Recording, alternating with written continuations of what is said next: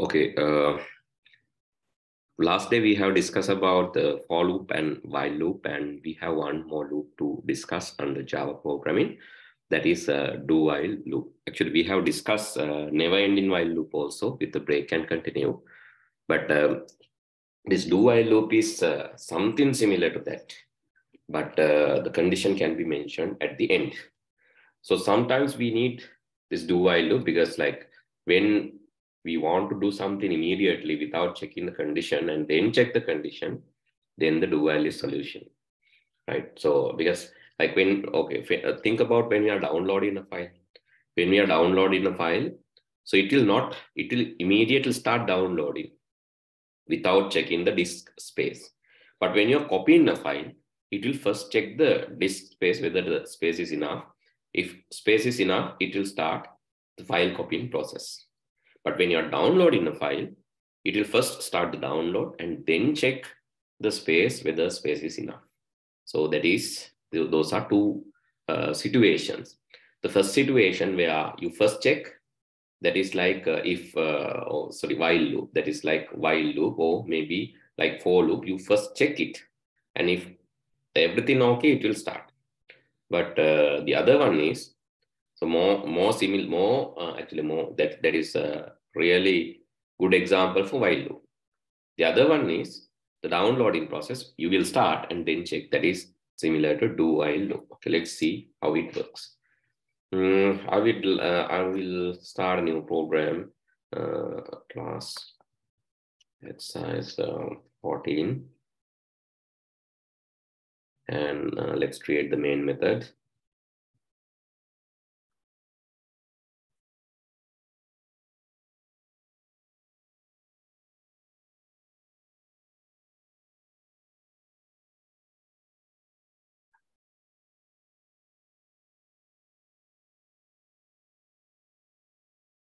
Okay, let's introduce a variable int one, and we can say do. You start the process. So what to do? So let's say system dot h, and then h equal h plus plus, simply incrementing it by 1. And finally, you check the condition while, you can check the condition h while h less than or equal to 10, you do this. So when this violates, you terminate the. Okay, let's see by executing this.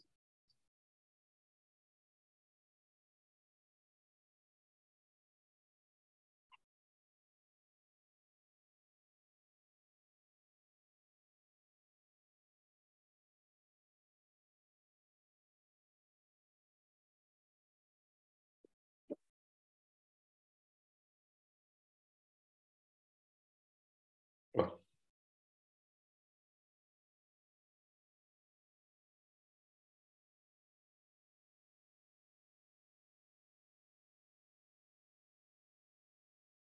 You can see it's printing up to 10, right?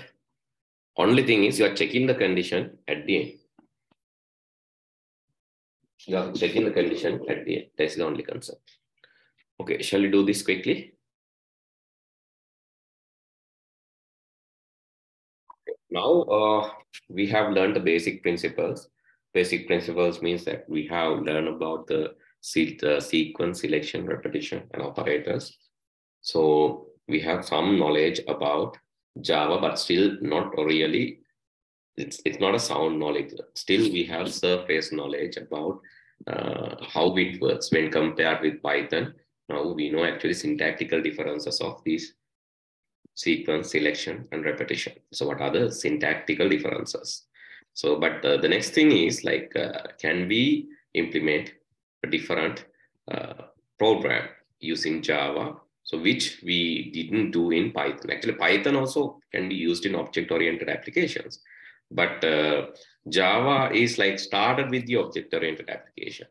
It began, so its programs, Java programs are anyway object-oriented. So here Python has both object-oriented and structured support. So let's see, let's try to implement a Java class with basic object-oriented principles, right? So in order to do that, I will copy the code and start a new one. And I will name the class as account or bank account, right? I will name the class as account or bank account. Typically in a bank account, so what you can do is you can do few things. So what you can do normally with a bank account? Yes. If you have a bank account, what you can do? Minaga? You can like you can put in money. You can You can withdraw money. deposit money. Okay. What else? You can withdraw money. You can withdraw money. Correct. Okay. Therefore, actually, this is a real life representation. I said that the blueprint or the template or the blueprint tells that, okay, this is the class template. I will write here. Okay, in the top box, I have to write the class name, that is bank account. It supports operations like deposit, withdraw. These are supported, maybe calculate interest.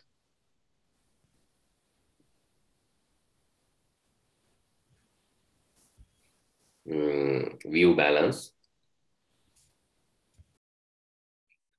Okay, those are the things it will be supported. These are the functionalities. And as these are methods of functions. As attributes, you can see anyway you need a balance, right? You need balance, and maybe you need a product name.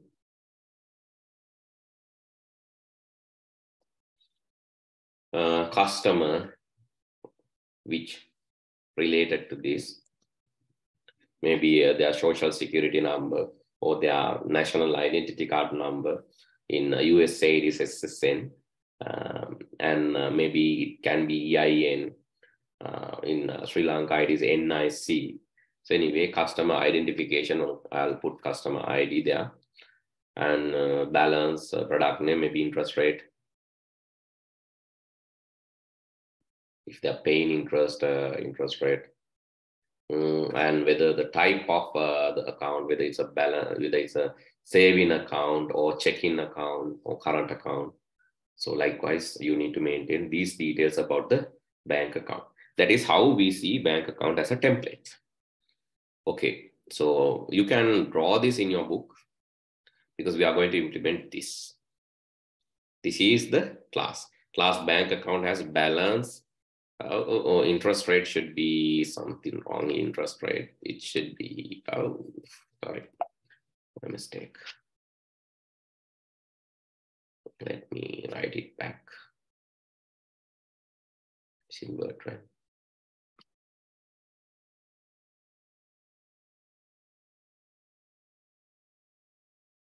So please write this in your book. Typically, you are writing the class name in the top. So this is like a table with 3 cells, right? Then you can write customer ID, balance, interest rate,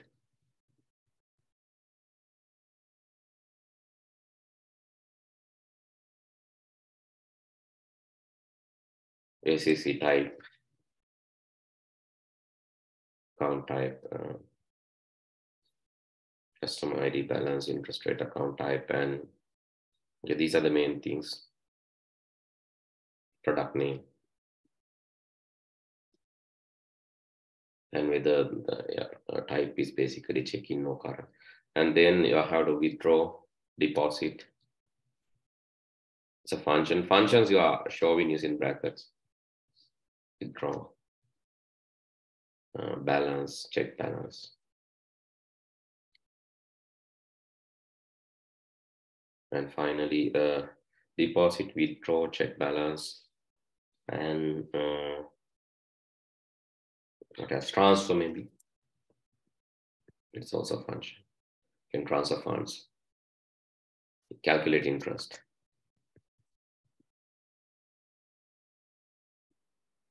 Okay, this is how you write class name.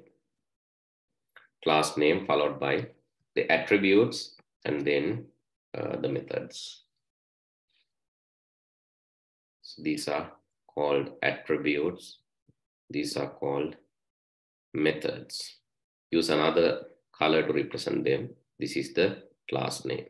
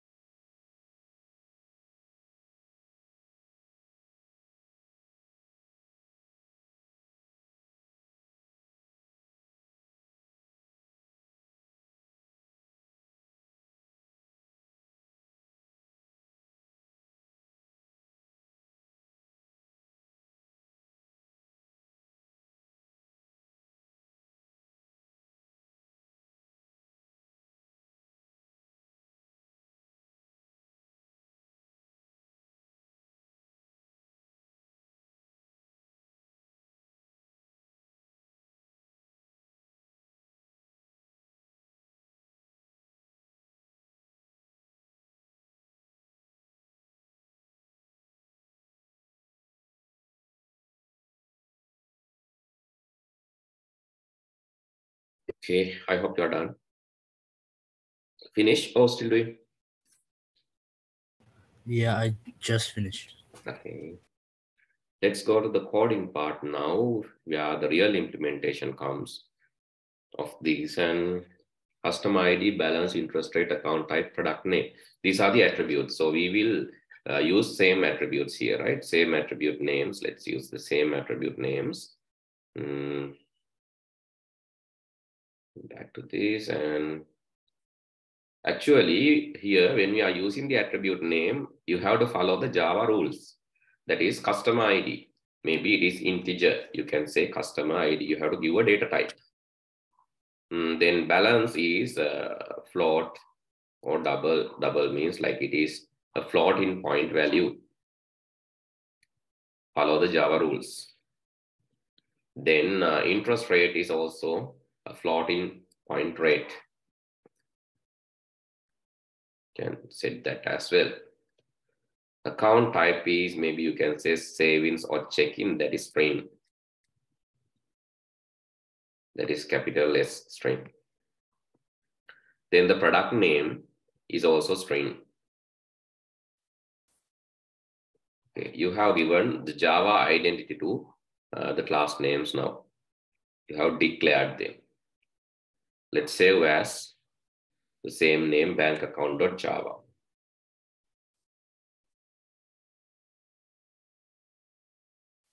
Bank account.java. Okay. Your first task is over now. The second task is define the methods. Define the methods. Actually, so speaking, I have done small mistake.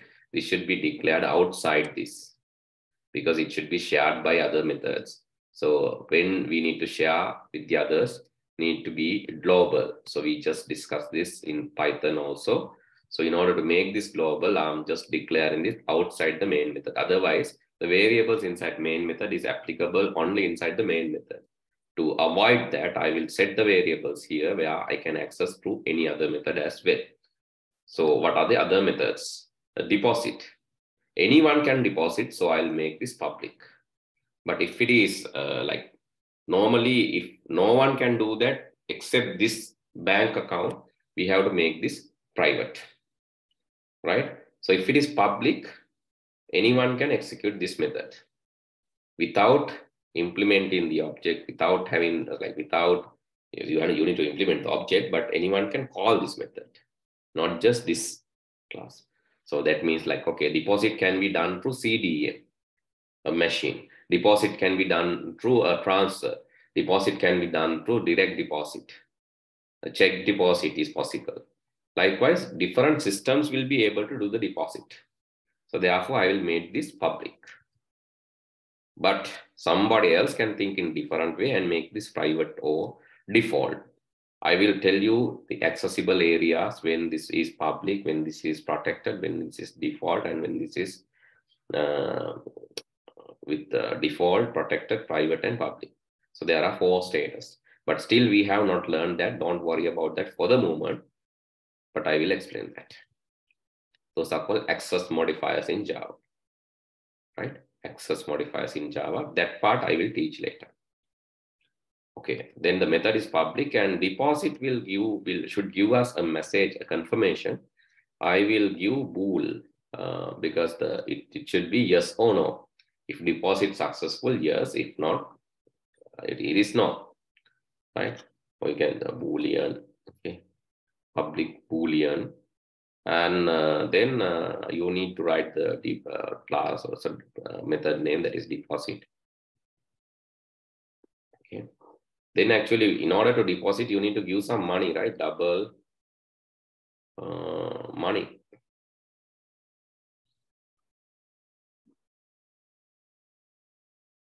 You need to deposit some money, right?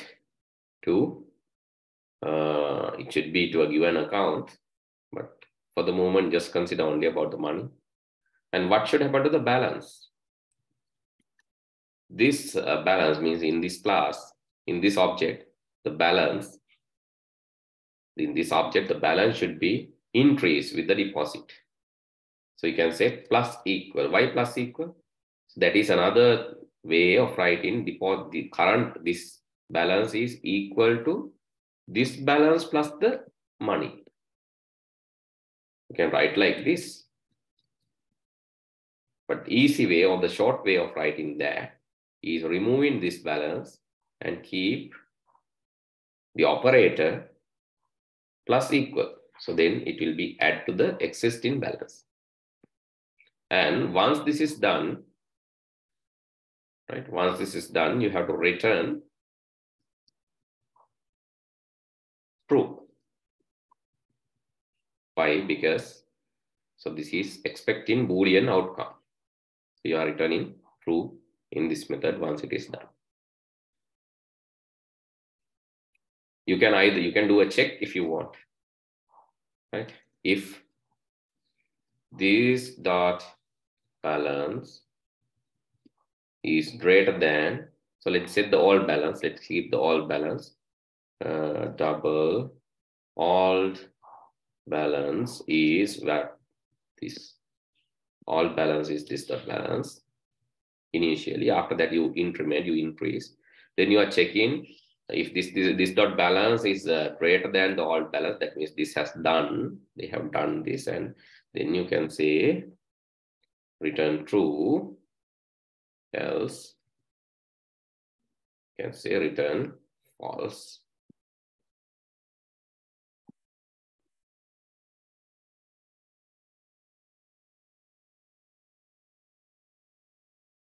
Actually, after the deposit, the balance should be increased.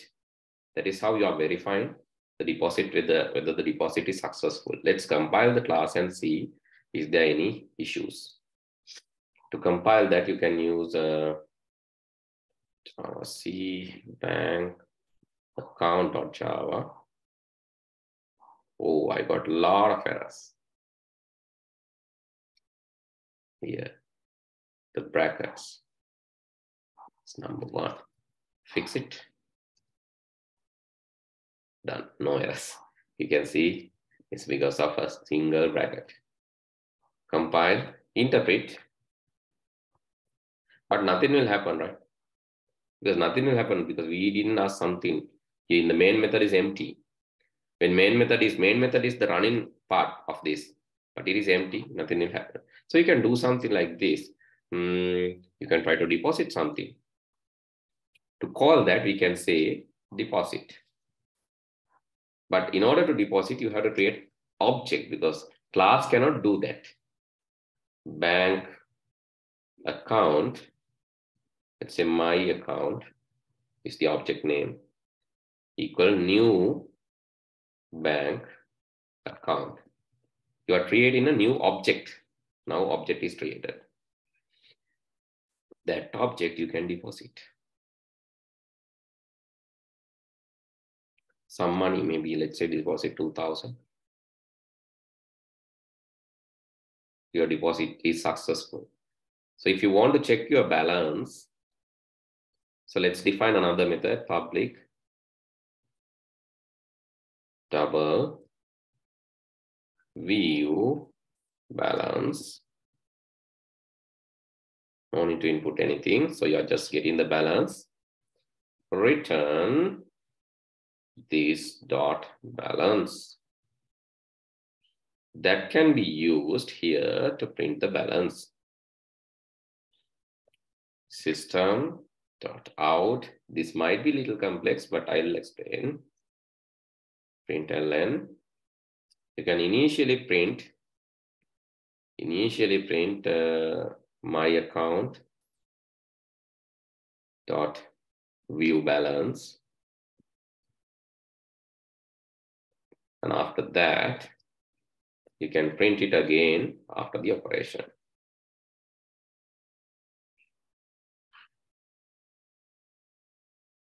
So let's see the output now. Compiling, interpreting, and you can see initially it's 0. After depositing 2,000, it's 2,000. Right? It's 0. After depositing, it's 2,000.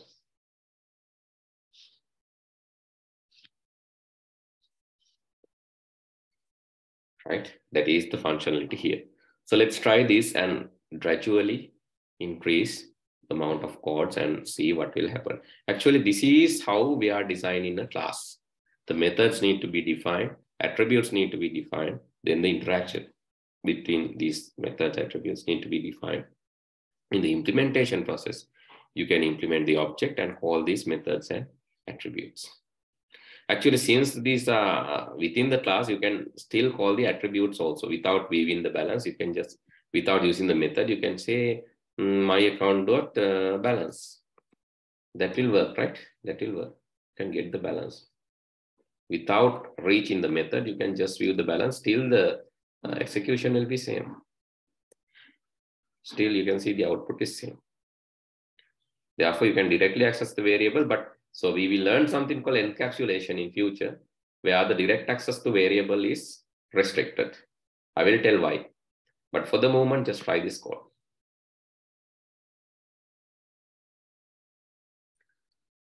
We have implemented two methods, including the main method. There are three methods, but we have defined our own two methods, that is deposit and view balance. So let's try to withdraw now. right? Let's try to withdraw now. To withdraw also, you have to define a similar method like this, and copying and pasting, and public, again, Boolean. So, but anyone cannot withdraw. This should be private. So this should be private. The reason is that depositing can be done by anyone, but withdrawing is need to be controlled. So that since we have not discussed about access modifiers, let's keep it public for the moment. Later we'll do with the proper access modifiers. Let's withdraw. Withdraw and double money again. We are going to withdraw money. So what you're going to do is get in the old balance, and again, this time minus equal. But before doing that, you have to check for something, because like in order to withdraw, let's say your bank account has $2,000, but you are going to withdraw $3,000. That is not possible, because you are going to withdraw more than, like withdraw something above, withdraw something exceeding the current balance. That is not permissible. So you have to check whether the balance is enough. If this dot balance is greater than the withdrawal amount, money, if this dot balance is greater than the money that you request, then only you need to withdraw. So I'm editing that part. This dot balance is greater than money, then you can withdraw. Withdraw can be done using this dot balance minus equal the money. If not, you should not withdraw, else return false. Maybe you can set an error, so those things can be done later. So this is how we are withdrawing money. Let's try to withdraw something from the account now, and I'm copying and pasting this again. So let's view balance. The proper way is the view balance, calling the view balance method, because it's not the variable, but both will work here. I will tell how to restrict the variable in encapsulation part. You are trying to withdraw. Withdraw same 2,000. Let's see what will happen when you are trying to do that. Bank account, I'm running it and compiling, interpreting, and you can see first one, balance is 0, you have deposited, right? So you can set a message. Let's set a message at least, otherwise nothing is meaningful. In order to make meaningful, let's set a message. Message is equal to empty here. I'm setting a message. This dot message equal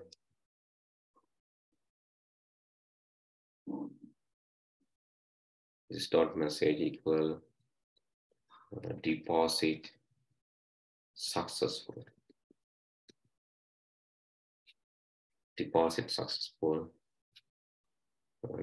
Let's copy here. Just setting deposit failed, because you need to communicate the status, and you need to communicate the status to the viewer. Here you can say withdrawal successful,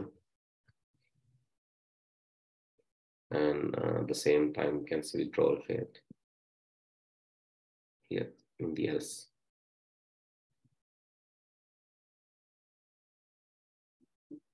Okay, let's try it now. We are not printing the message. We have to print the message as well. In the view balance, I will return this, okay. But you need to print the message too. To print the message using system.out.println. So after depositing or before depositing, you can just try to print the message, or after depositing, let's println the message. My account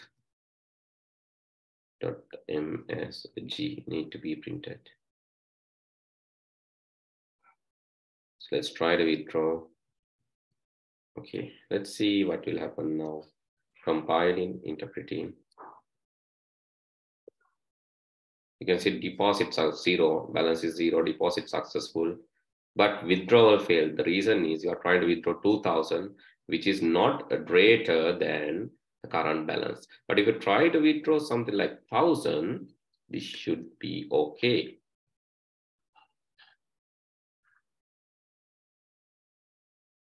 Okay, now okay, deposit and withdrawal successful. You have your balance is 1,000. And you are printing the balance, and therefore I think we can add a small message here. Your balance is, so that is a proper way to display, because always you need to carefully display the messages to the screen. The reason is because the viewers, they don't know what coding and what kind of coding is there, but you have to present something meaningful to the end user. Okay, now your balance is 0, deposit successful, your balance is 2,000, withdrawal successful, your balance is 1,000. That has some meaning. Okay, you can add this part of code into your code too. First add the method, and then I will show you. But be careful with the brackets. Be careful with the brackets. Sometimes if a bracket missing, the entire code will go wrong.